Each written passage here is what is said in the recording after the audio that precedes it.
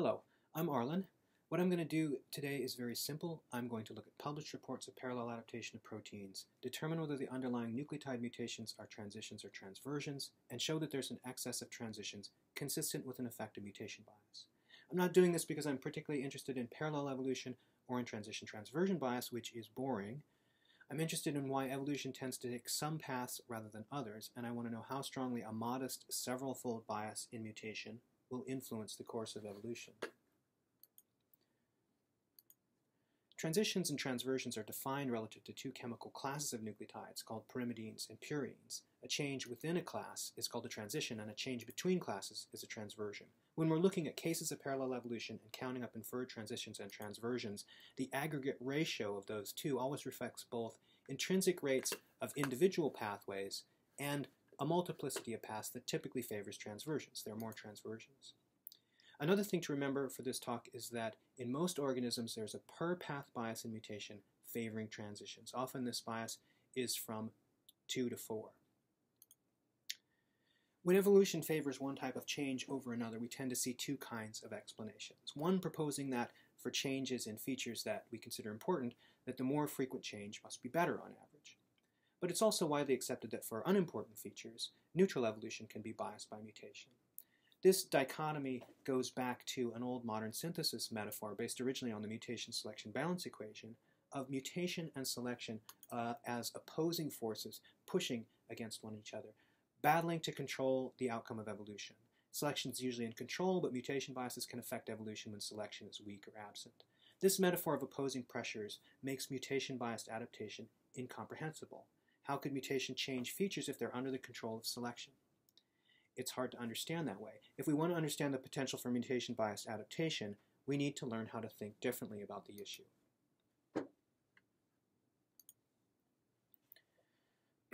Let's imagine evolution as a process of climbing.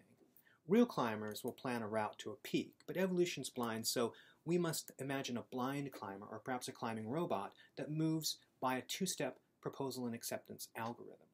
In the proposal step, the climber reaches out for handholds or footholds. This is like the process of mutation. And then for each proposed handhold or foothold, there's some chance that the climber will accept it and shift his weight. If we impose a bias on this second step, such that the higher handholds are favored, the climber will go upwards. That's like the effect of selection. But by the same token, the climber's trajectory may be biased by the proposal process. If the climber has longer and more active limbs on his left side, then the joint probability of proposal and acceptance will be higher on the left, and the climber will climb up and to the left. If the climber's on a rugged landscape, he'll tend to get stranded on a local peak that is upwards and to the left. If the climber's on a smooth landscape, he'll just spiral around until he reaches to the left, until he reaches the peak. And if we can imagine a constantly changing landscape like this treadmill, imagine extending it out laterally, the climber will just continually climb to the left. I hope this way of thinking about dual causes of direction will seem obvious, but what makes it so interesting is that you won't find it in your evolution textbook because it played no role in 19th or 20th century evolutionary thought.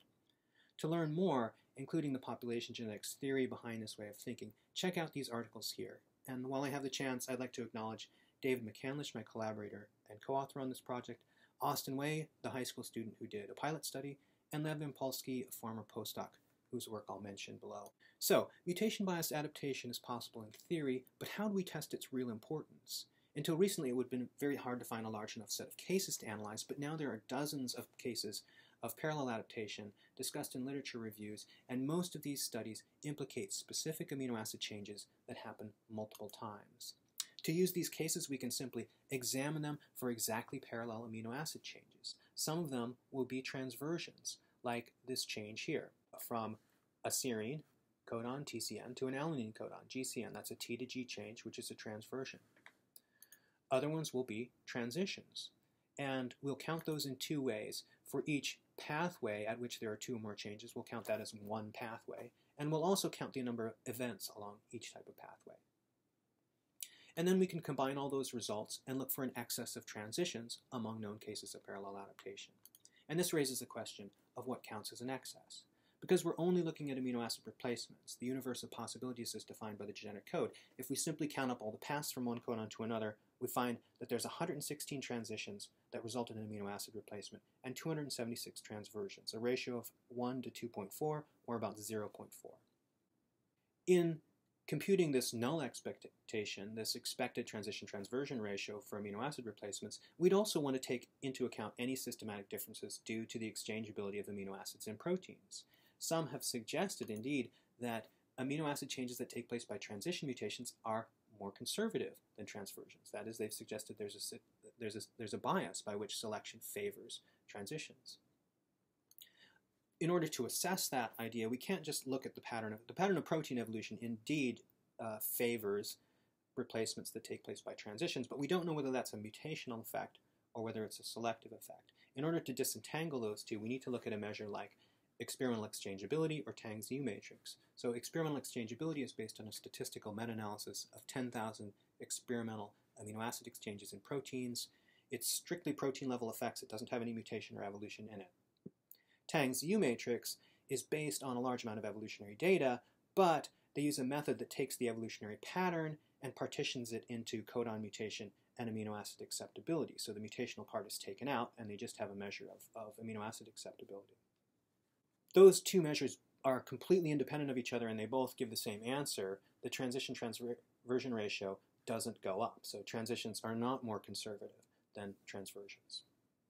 If we take into account codon usage, there's not a large effect there. The numbers spread out a little bit, and in order to be conservative in testing the null hypothesis, we're just going to use the highest value here, which is 0.43.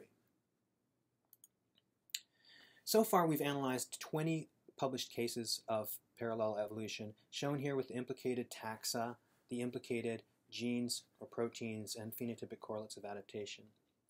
5 of these 20 cases are laboratory studies where parallel evolution took place in a laboratory setting, but most of them are based on naturally evolved changes, such as the famous cases of changes in spectral sensitivity due to amino acid changes in visual pigments that have happened again and again in different groups of animals, or the famous case of convergence in stomach lysozymes between cows and langurs.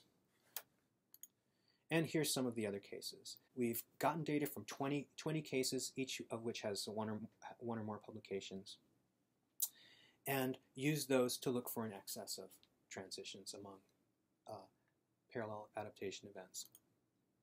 So what's the observed bias? Well, here is a summary of the data with the cases shown here, and separated by transitions and transversions, the number of paths observed and the number of events observed. So, for instance, in the case of high altitude hemoglobins, there are 4 pathways for transitions that occur 2, 5, 7, and 17 times, and likewise 4 paths for transversions that occur in parallel 2, 2, 3, and 2 times.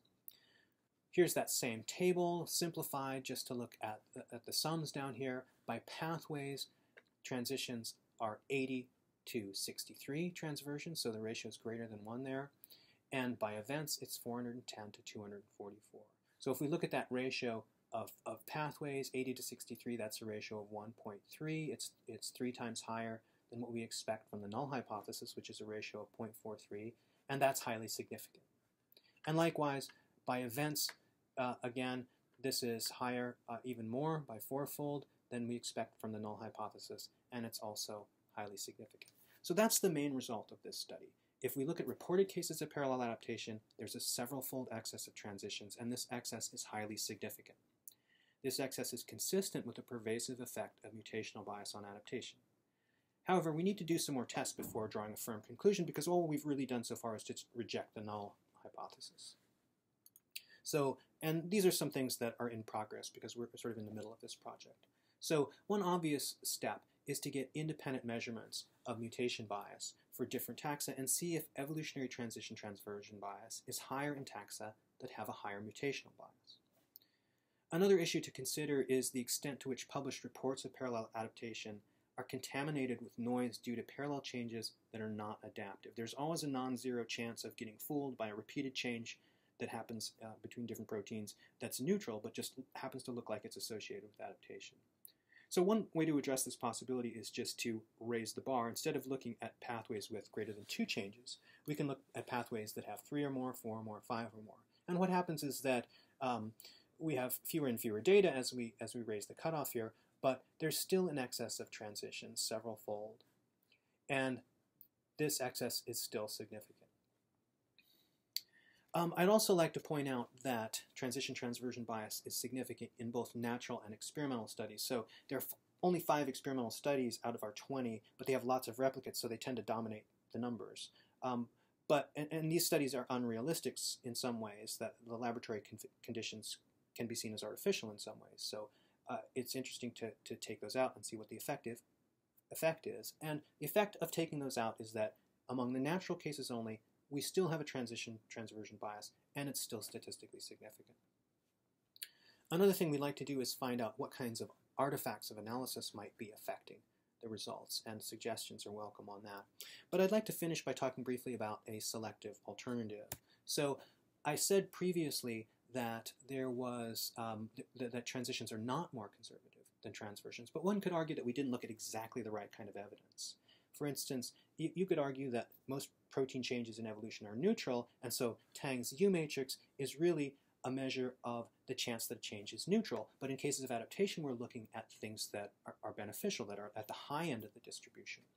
So what we really want to know is whether, not whether transitions and transversions have the same overall distribution, but what about specifically the tails of the distribution, the upper tails? The possibility is, logically, that transitions are overrepresented among parallel changes because beneficial transitions are better than beneficial transversions, even if transitions on average are not better than transversions. And of course, the alternative is that transitions are overrepresented in parallel evolution because they're favored by mutational bias, and if that's the case, we don't really expect beneficial transitions to be more beneficial.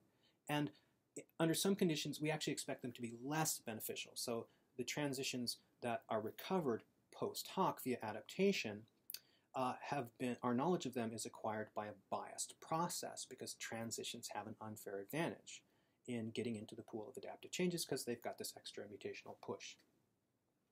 And the interesting thing about these alternatives is that this is completely testable, and the data to resolve this issue is out there from experiments where experimenters have measured selection coefficients for multiple transitions and transversions. And I've started looking at some of this data, and the results are promising.